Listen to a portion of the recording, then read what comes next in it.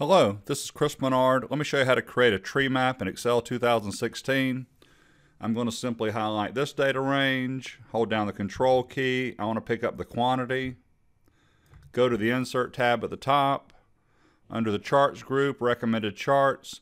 If you don't see Tree Map under here, just click on All Charts, Tree Map. Insert or OK. There's my tree map. Let me widen it a little bit.